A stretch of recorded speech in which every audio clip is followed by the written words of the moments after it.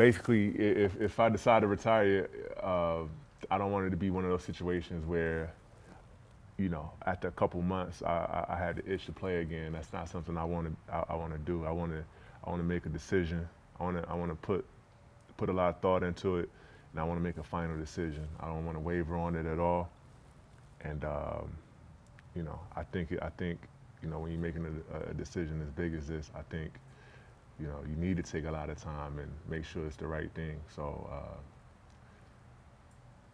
yeah, you know, it's going to be final. You know, once I decide one way or the other.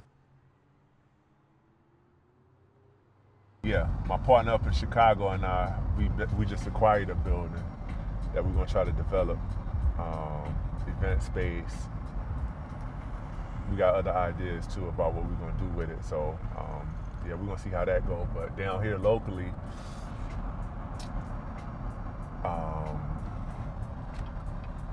I got relationships with people in that industry, development industry, general contractors, agents, real estate agents, brokers, and stuff like that. So it's, you know, I've been basically preparing for retirement for a few years now, because in 2013 I was supposed to be washed up and it was supposed to be done. So I was just like, you know what, I'm gonna go ahead and start preparing for this. Even though I knew that I was still gonna be able to play, I was just like, it's time now. So I started that process years ago, at least 4 or 5 years ago, just looking to see what was gonna be next.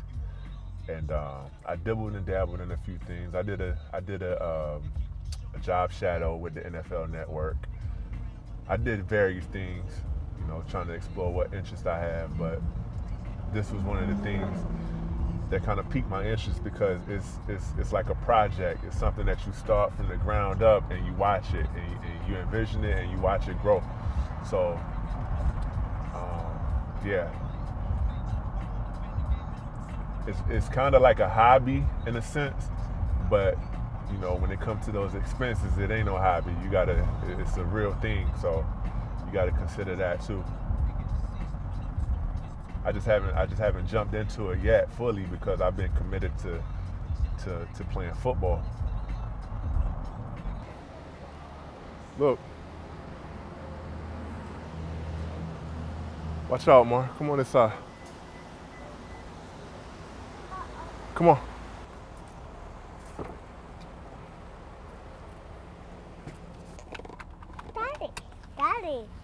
Daddy. What's up? Juice? Yeah. You want some? Yes. All right, I got you. Here.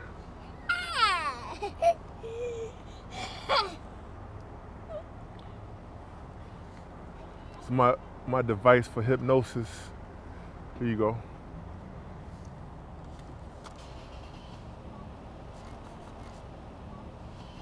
We're going to get Elijah now, yeah, from the school. He got a little tennis practice. He loves his little tennis, so I go pick up Amari. We come up here and watch him at tennis camp.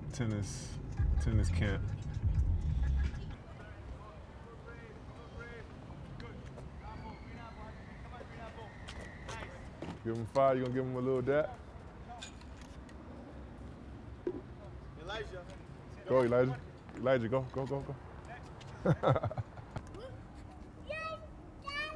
I know how important it was for me when I was playing sports and when I was a kid to have support from my family, from my mom or whoever it was, uncles, brother, sister.